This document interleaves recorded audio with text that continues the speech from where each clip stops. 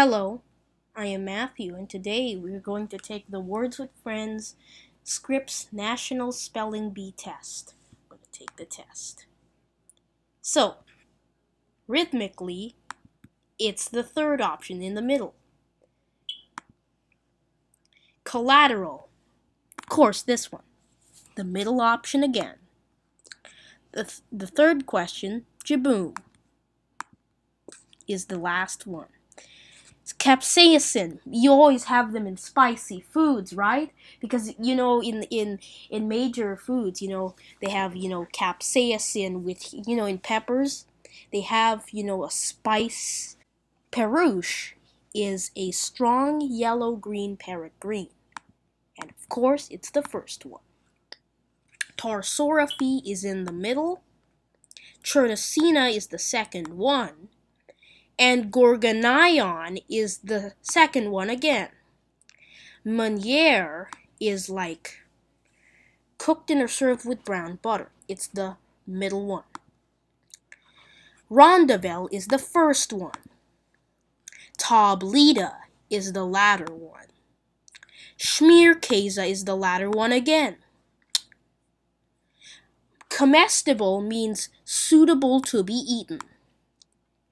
A gazetteer is a dictionary of place names. Lenitive means soothing. When people expatiate, they speak at length. Something described as Lilliputian is small.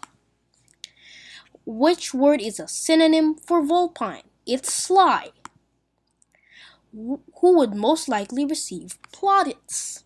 An author releasing a book. What does it mean to enervate a person? It definitely doesn't mean to fill with energy. It means to make weak or feeble. The opposite. An abstemious person is likely to eat sparingly. An oidious person is idle. Something described as vertiginous is it produces greenness. And which of the following best describes hypercryalgesia is excessive pain due to cold? And what does symbiosis, the mutually beneficial relationship of two dissimilar organisms, which is symbiosis, and desuetude is apparently abandoned. And this is everything here. Let's submit the test. I get 30 out of 30 correct. The last two questions. This is the hard part. Erudite.